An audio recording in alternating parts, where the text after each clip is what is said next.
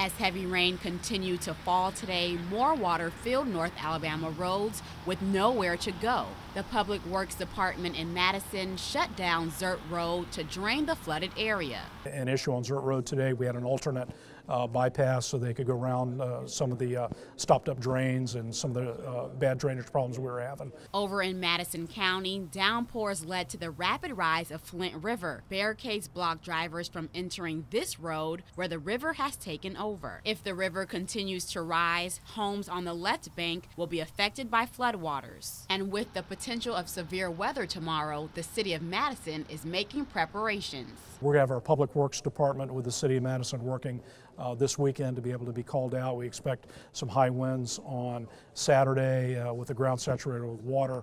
We're probably going to have some trees toppled over, but they'll be able to get out with chainsaws, be able to clear those areas. So, and if we have to bring another shift in early in order to address that problem, we're prepared to do that as well. Police say if you see a flooded road barricaded, don't try to bypass it. We want to make sure that people don't get out into that deep water and have a problem with their cars stalling. And then you have to call extra public safety personnel in to help with that. So if we can get people to obey the barricades, find an alternate way,